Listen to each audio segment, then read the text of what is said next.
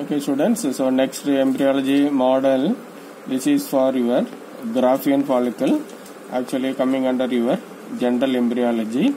So during the maturation of the follicle, we have seen about the how that oocytes are getting converted and what happens to the covering of it. So this is the Graafian follicle. So this is the cavity present in it, so that is called as your antrum folliculi. So that is the cavity. Now this is your oocyte. So this is your primary oocyte. Okay. So now these cells are proliferated follicular cells called as membrana granulosa. So entire cells. Actually, in the initial stage, your oocyte will be covered by flattened follicular cells. Later on, during the maturation, all these flattened follicular cells will undergo proliferation to form polygonal cells. So it will cover the oocyte like a membrane. That's why this is called as membrana granulosa. Later on, in this we will be having formation of small spaces. Later on, all those spaces we used to form this cavity. So it is filled with fluid. So it is called as antrum folliculi, or otherwise follicular cavity.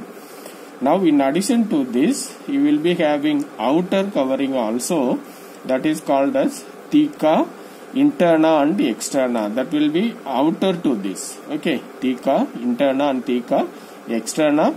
Theca interna will be cellular and vascular. Theca externa is made up of fibrous tissue. Okay, so theca interna, theca externa, that will be outer to this. Okay. Now this is the Graafian follicle.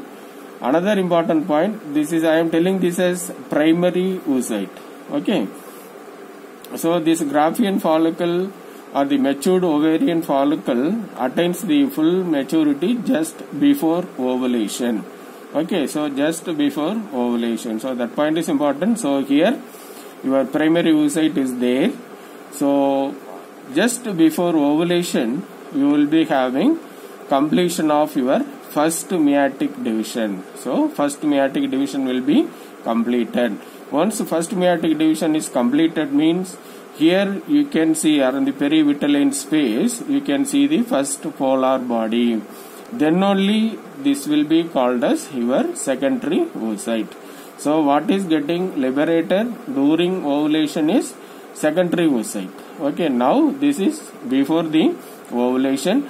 There is no first polar body here. That's why this is only primary oocyte. Okay, so next stage you will be having your completion of first meiotic division. So you can make out that first polar body.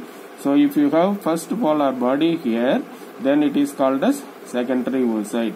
So just before ovulation only, that first meiotic division is getting completed. So what is liberated during ovulation is secondary oocyte. Okay, so in this model you should be able to tell about the maturity of your ovarian follicle. Okay, so now this is your matured Graafian follicle just before ovulation, that too before the completion of first meiotic division. Okay, so this is the oocyte. So these are the membrana granulosa. Now this is the cavity formed in that antrum folliculi. Outer to this you will be having theca interna and theca externa. Theca interna is made up of cells and blood vessels. So theca externa is made up of only fibrous tissue. Okay, thank you.